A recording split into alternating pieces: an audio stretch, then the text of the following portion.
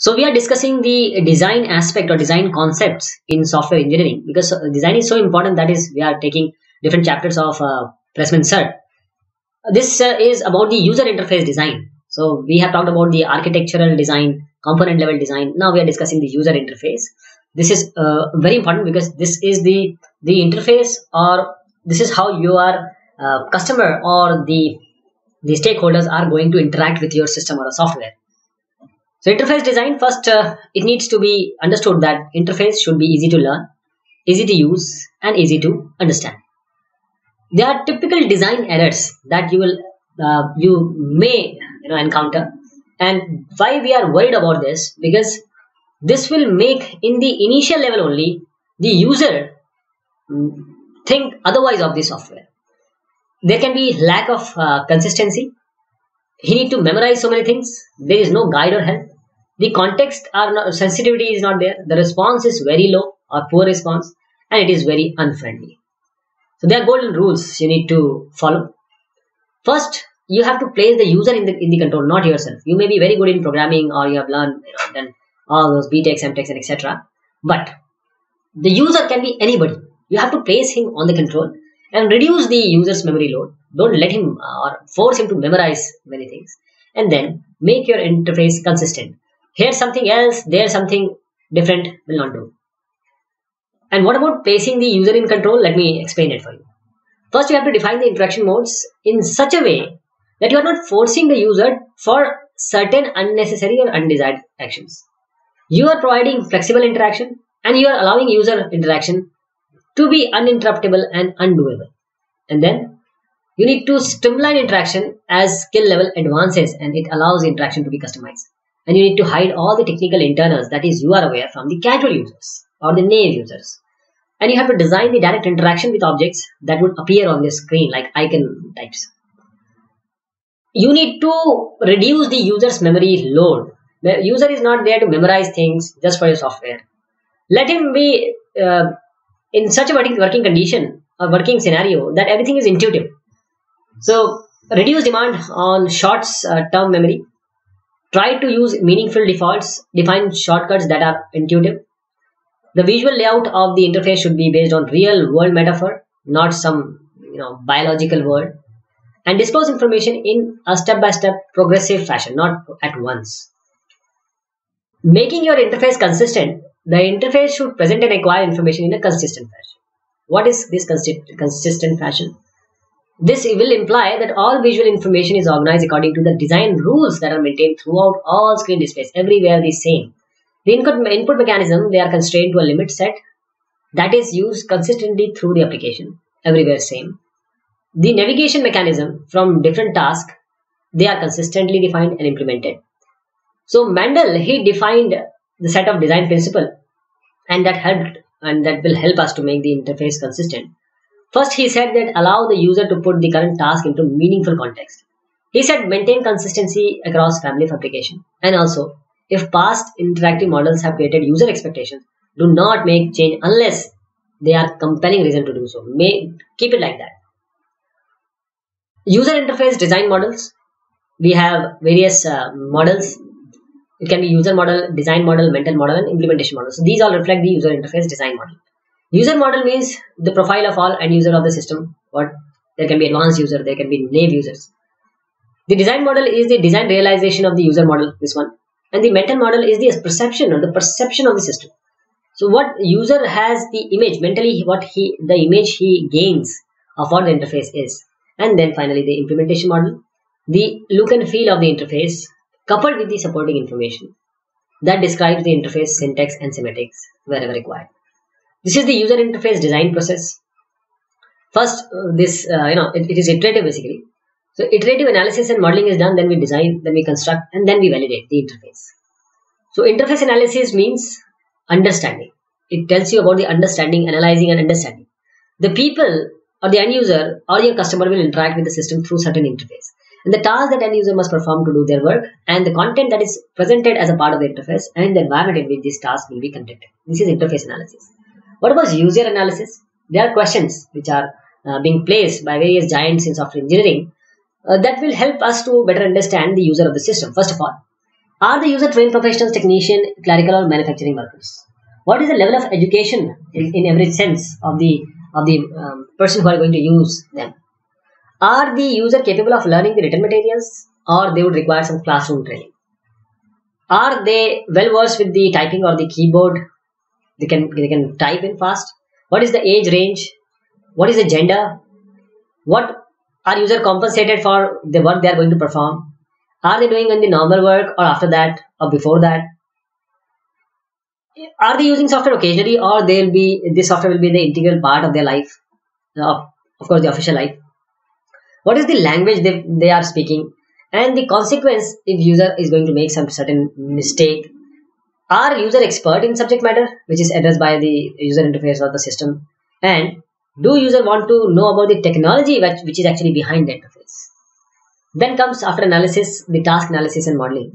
The idea or the aim of goal analysis is to address these questions. What work will the user perform in certain specific circumstances? And what task and subtask will be performed as the user does the work? What specific problem domain objects will the user manipulate as work is performed? And what is the sequence of work task, that is the workflow? And what is the hierarchy of the task? And to address these questions, many techniques are being placed. And for example, these techniques, they are applied to the user interface. We'll see. First case is use cases. That will define the basic interaction. The task elaboration, it will refine the interactive task. Object elaboration, it will identify the interface objects or classes. And workflow analysis, this will define how a work process is completed and several people are involved and the roles they perform. We will again visit this swim lane diagram. For example, for a specific say scenario, a patient has to handle these things, a pharmacist these things, and physician these things. In no case you would expect that the physician is going to deal with all of these situations, or the pharmacy will take the position of the physician. So the swim lane diagram shows what user interface is to be given to different people, different users. Then the display content. What is the analysis of display content? And in this in interface analysis step, the format and aesthetics, how the look and feel is, they are considered. And again, we have certain questions. First of all, are different types of data assigned to consistent geographic location on the screen? That is, the photo always appear on the upper right side or lower left side. Can user customize the screen location? Is proper on-screen identification are assigned? If the report is large, how to partition them to understand easily? And will a mechanism be available to move directly or summary information to the large collection of objects? Is some statistical information can be presented? Will graphical output is scale fit to display device, either the mobile or the workstation with say 50 size of your display device, and 50 inches. So how will color? The colors are very important. Will enhance the understanding. You cannot use green for stop and red for start. How will error messages and warning be presented to the user? In what format? Is it derogatory or is it just subtle? Interface designing step, and many different user interface design model they have been proposed. But the interface design steps they propose, they are almost same. That is, using information developed during the interface analysis, we define the interface objects and action, that is the operations. And we define events, that is the user interaction, that will lead us or cause the state to the user interface to change, and we model this behavior. We depict each interface state, and it will actually look how and in what sense to the end user. And we indicate how the user will interpret the state of the system from information provided through the interface. So there are various design issues when we are talking about user interface design patterns. Design patterns, the design issue should be the response time, the help facilities, the error handling, the menu and command labeling, the application accessibility, and the internationalization. Then we come to the web application. Web application interface design. Dix argued that you should design a web app interface so that it may answer three primary questions. First is, where am I? What can I do now? Where have I been? Where am I going? So where am I means it should provide an indication of the web app that has been accessed and inform the user of her location in the content hierarchy, because web app is totally navigation based. How can I do now? What can I do now? What functions are available to me? What links are live? What content is relevant to me? Where have I been? Where am I going? Means facilitation of the navigation, that we need to provide a map of where the user has been and what paths may be taken to move somewhere else of strategic or importance to the user in the web app. What can be the effective web app interfaces? Now, Bruce suggested that what can be the best or effective web app interfaces. He says that effective interfaces are visually apparent and forgiving and instilling to the users a sense of control. And user may quickly and in no time see the breadth of their options, grasp or understand how to achieve their goals and do their work, perform their work. And the effective interface do not concern with the user, with the inner working of the system. Why a user has to worry about what is going inside? Work is carefully and continuously saved with full option for user to undo any activity at any point of time. Then effective applications and services, they perform maximum of work.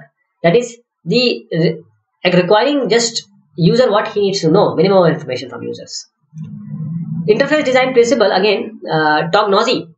So in order to design a web app interface that exhibit these characteristics which we have just seen, Tognozy identified certain overriding design principle. He said anticipation, communication, consistency, control, autonomy, and efficiency. In anticipation means the web app should be designed because this is navigation based, so users should anticipate what is going to go next. The communication means the interface should communicate the status of any activity initiated by the user. And consistency means the navigation control, menus, icons, and aesthetics should be consistent everywhere. What about the controlled autonomy? The interface should facilitate user movement throughout the web app, but it should do in such a manner that will enforce navigation conventions that has been established or applied for the application. Then comes the efficiency. The design of the web app and its interface should optimize the user's work efficiency, not the users of the web engineer who design or build it, or the client server environment that executes it. And the next come is focus. The web app interface and also the content should stay focused on the user task at hand. Then comes the Fitts law.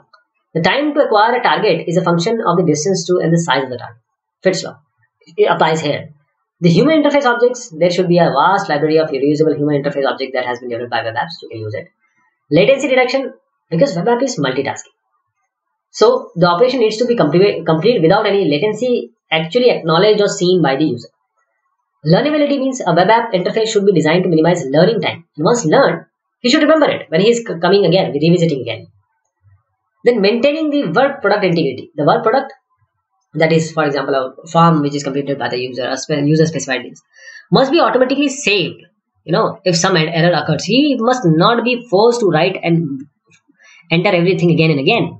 Then the readability. All information presented through the interface should be readable by young and old, everyone. The track state. When appropriate, the state of the user interaction should be tracked and stored so that user can log off and later can return, pick up where she left out or he left off, because the session should be tracked. The navigation should be visible. A well-designed web app interface will provide the illusion that users are in the same place and that the work brought to them. Then again, Nielsen and Wagner in interface design, they suggested few pragmatic interface design guidelines, that provide nice complement to earlier section what we have just seen. These are the principles which are suggested. So reading speed on a computer monitor is approximately 25% slower than the reading speed of the hard copy. So do not force the user to read bulky text, particularly when the text explains the operation of the web app or assists the navigation. Avoid under construction side, under construction like this. It will disappoint the user. User prefer not to scroll. He will never prefer. Important information should be placed on the dimension of the typical browser window. The navigation menus and the head bar should be designed consistently and should be available in all the page so that he may navigate every now and then. Aesthetics should never overpower the functionality. For example, a simple button might be better navigation option than aesthetically pleasing but vague image you are not able to understand, which is unclear. Navigation option should be obvious. Means in the event of, say, some new user, the user should not have to search the screen to determine how to link the other contents or services. Then we come to the interface design workflow. We have certain, rudimentary workflow for web app interface design. Let us know it first. First, we have to review information contained in the analysis model and we refine as required. We develop a rough sketch for the web app interface layout.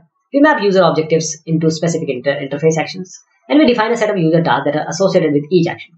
Then the storyboard screen images for each interface action is taken up, and we refine the interface layout and storyboard using input from the aesthetic design. This is how we map user objectives. These are different objectives. We list our user objective, and then one by one we place it. Then say this is our menu bar major function. Then we add likewise. In the interface design workflow, we identify user interface objects that are required to implement the interface. Then we try to develop a procedural implementation of the user interaction with the interface. Then we develop a behavioral representation of the interface. Then we describe the interface layout of each state, and then we refine and review, because review is always important for the interface design model also. Then comes the aesthetic design, the look and feel. Don't be afraid of the white spaces. Emphasize the content. Organize your layout element from top left to bottom right. Okay. Group navigation, content and function geographically within the page, and don't extend your real estate with the scrolling bar. Consider resolution browser window image when designing layout. So make a responsive website or the web app. How to evaluate the design in user interface terms? If a design model of the interface has been created, the number of evaluation criteria that can be applied. First is the length and complexity of the requirement model or written specification of the system, and its interface provide an indication of the amount of learning required by the user of this system.